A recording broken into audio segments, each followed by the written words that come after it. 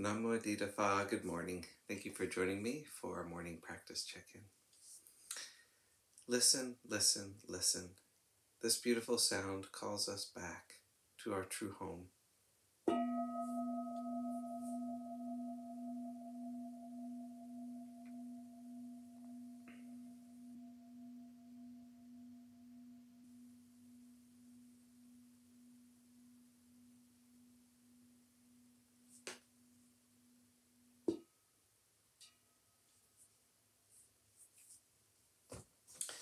The fourth mindfulness training. Aware of the suffering caused by unmindful speech and the inability to listen to others, I vow to cultivate loving speech and deep listening in order to bring joy and happiness to others and relieve others of their suffering. Knowing that words can create happiness or suffering, I'm determined to speak truthfully with words that inspire self-confidence, joy, and hope. I will not spread news I do not know to be certain. I will not criticize or condemn things of which I am not sure. I will refrain from uttering words that can cause division or discord, or that can cause a family or the community to break. I am determined to make all efforts to reconcile and resolve all conflicts, however small.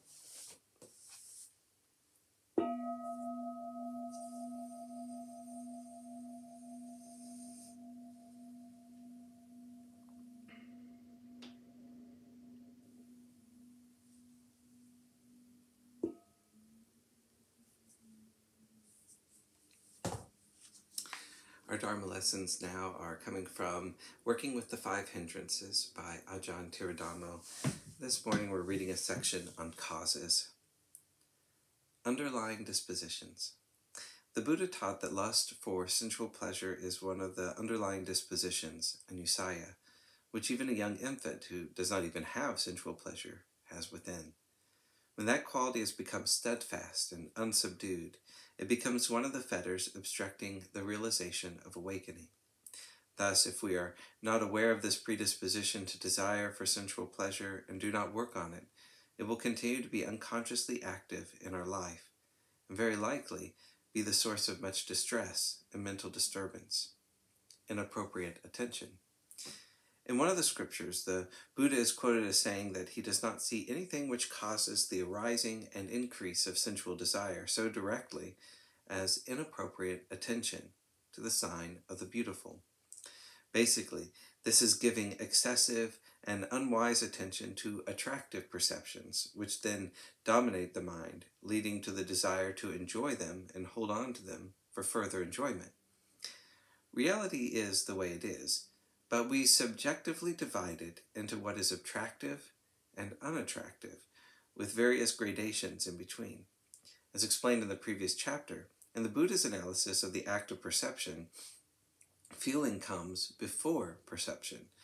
What we call attractive is thus what gives us pleasant feeling, and the unattractive is what produces unpleasant feeling. Most people prefer what is attractive or beautiful, that is, gives the most pleasant feeling, and we seek this out and give special attention to it. However, that is, in fact, a distortion of perception. Reality is not exclusively beautiful or pleasurable. There is beauty, but, sad to say, there is also much that is not beautiful, either downright ugly or just not attractive.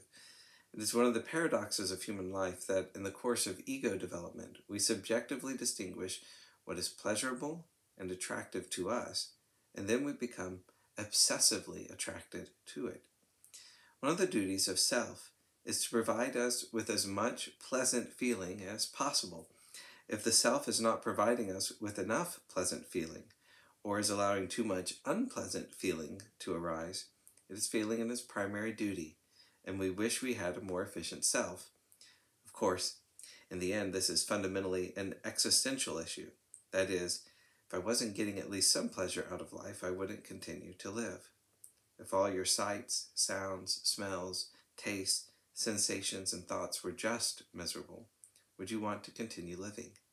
I'd go and try somewhere else, exit this world and try for a better rebirth in some other place.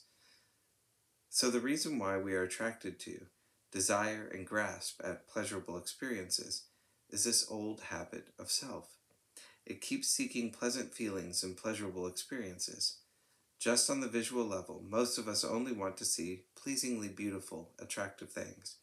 You don't usually go around looking especially at dog excrement, smelly trash, or other ugly things. Usually, you look for the beautiful things. You walk around the world wanting to see beautiful sights and attractive things. This is the nature of our sense of self. We should know that a desire for sensual pleasure from attractive things is fundamentally a desire for pleasurable feeling tone. Maybe there is a better way to achieve this.